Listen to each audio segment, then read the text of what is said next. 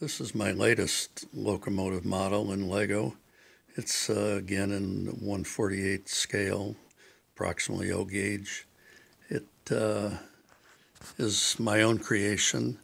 It's a model of a first-gen gas turbine electric locomotive, GTEL as they were known, and this locomotive had 8 powered axles, 2 in each 2-axle truck, and there were 4 2-axle trucks. The trucks at the ends were supported on a span bolster.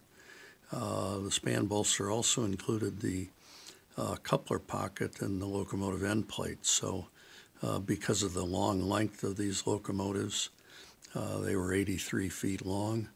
This model is scaled to match that length. All axles are powered in this locomotive.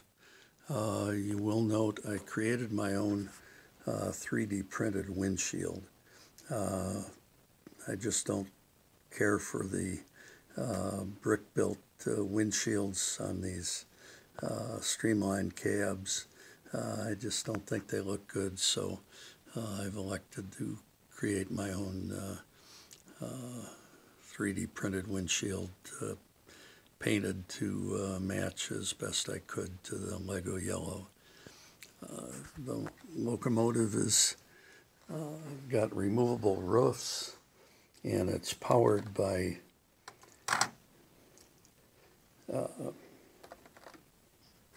4 18-650 batteries in a battery holder that is easily removed. There's a power switch, and the actual electronics powering the locomotive consists of an AirWire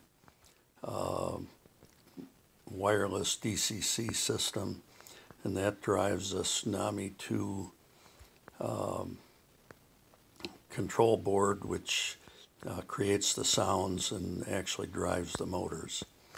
This is the remote control for the AirWire system.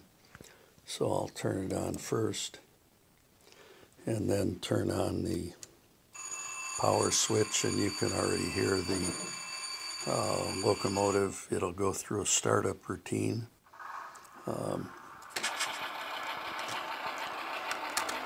These locomotives had a small diesel generator. That diesel generator was used to start the gas turbine. The Tsunami 2 has the complete gas turbine sounds. These locomotives are known as big blows for the sound they created. I'll start up the gas turbine now. You can hear it crank. There it goes. Didn't fire off the first time.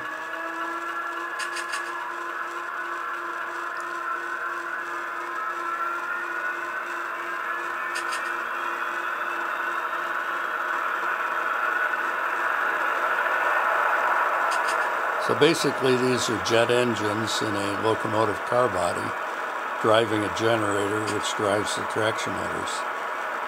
I believe there are actually 2 generators to handle the power output of the gas turbine. These were rated at 4,500 horsepower, which in 1952, when it was delivered, was the most powerful locomotive of its time with a fossil fuel powered engine. The locomotive has working headlights and also a working Mars light. The headlight's directional, so if I change the direction, the rear headlight lights.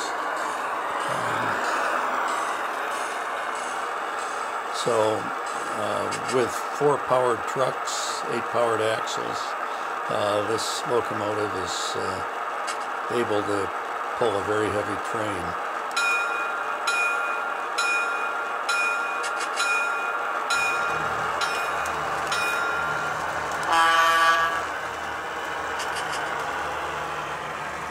Of course, on the tight curves, it's on our 56 curves right there. There's still a lot of swing out because of the location of the truck centers.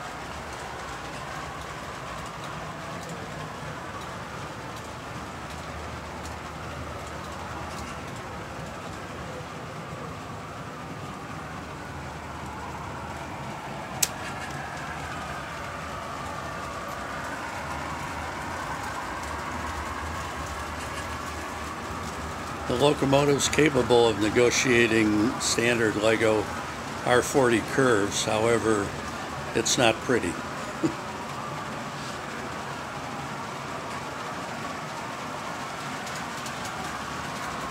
This time we'll switch over to the outer loop, which will take it up the grade.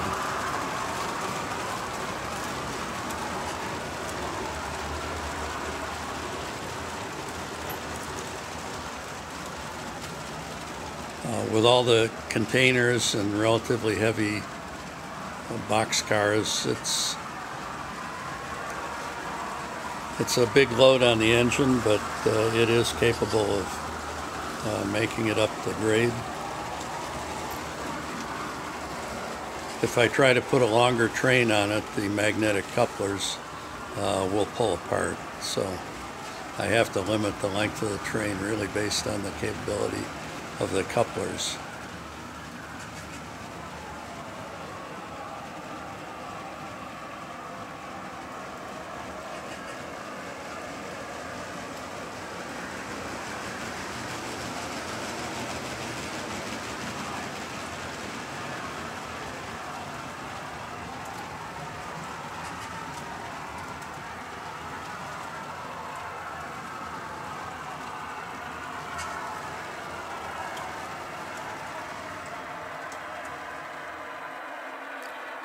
Thanks for watching. Hope you enjoyed it.